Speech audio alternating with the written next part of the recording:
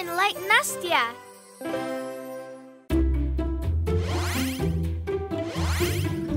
Oh! Daddy, where was I born? Ah, in Russia. You are a Russian girl. Cool! Yeah.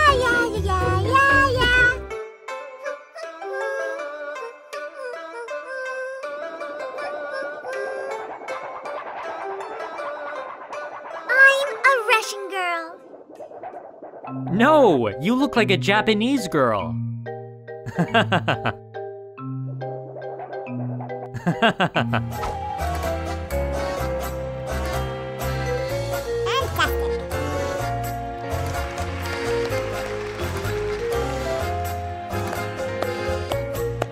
Now I'm a Russian girl.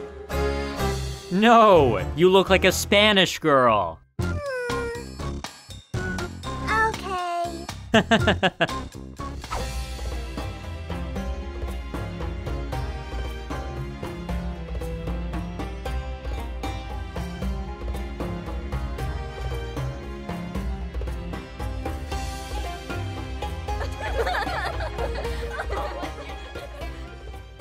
Now I'm a Russian girl. No, you look like an Egyptian girl. Don't worry, we need to go to Russia.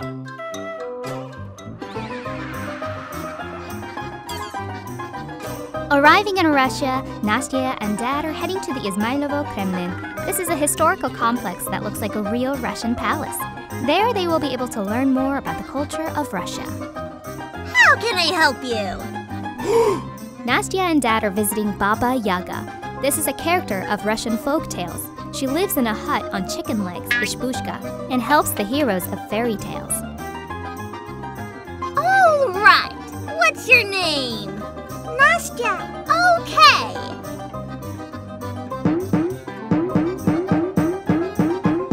Baba Yaga is assisted by the evil sorcerer Koshchei and fire-breathing Slavic dragon.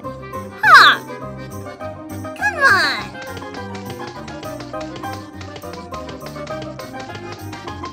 Here, clean it.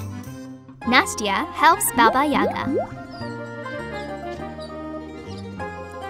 And for this, Baba Yaga treats her to sweet tea.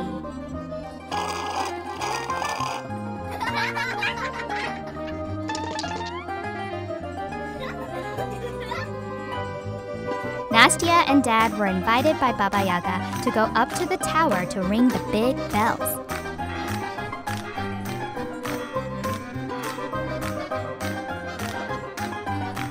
The bell is a special Russian symbol. Its ringing notifies people of important events.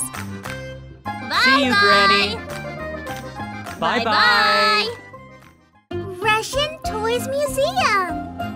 Before dolls were invented, children played with a log wrapped in fabric, imagining it as a baby doll. Nastya and Dad learn how to hand-make traditional Russian dolls using spoons and fabric.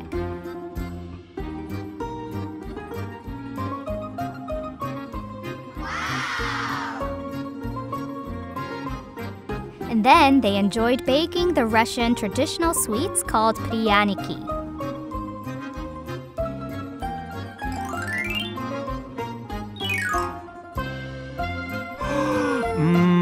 Now it's time to eat the most delicious traditional Russian food. Russian drink, compote. Russian traditional food. Pancakes, blini. And pirozhok. So, Russia is the largest country in the world. The national costume of Russia consists of a shirt, a sarafan, and a kokoshnik. Russian people are very hospitable. They meet guests with delicious food. A loaf, pies, blini, borscht, and tea in a samovar. Popular Russian souvenirs are a matryoshka doll and a balalaika musical instrument.